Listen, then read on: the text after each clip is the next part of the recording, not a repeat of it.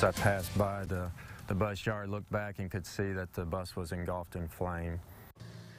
Get a look at this bus blaze. You're actually looking at cell phone video on your screen right now. A Bauxite school bus up in flames. It happened outside the bus storage facility just after 6 this morning.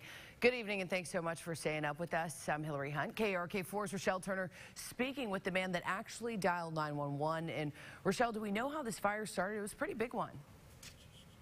Good evening, Hillary. Assistant Fire Chief Adam Cordell says there's no foul play suspected, and he says the fire does not appear to be suspicious in any nature.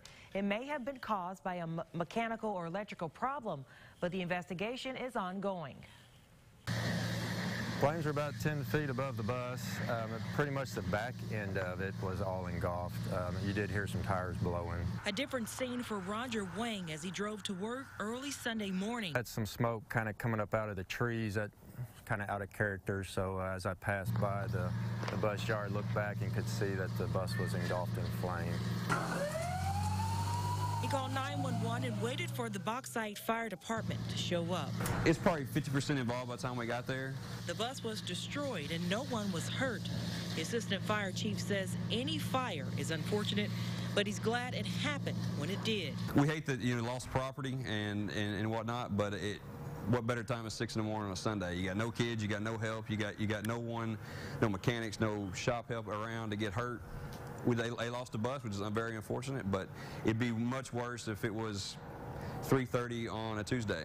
Fire crews say there was damage to the outside of the building as well as buses next to the one that burned. We didn't see any reason to bring in the state fire marshal's office or anything like that. Everything looked just a complete accident.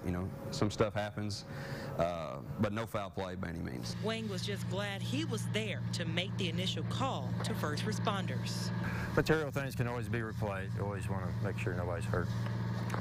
The Bauxite School District posted on their Facebook page say no bus routes will be affected, and they will update parents on Facebook if anything changes. Hillary? Thank you, Rochelle.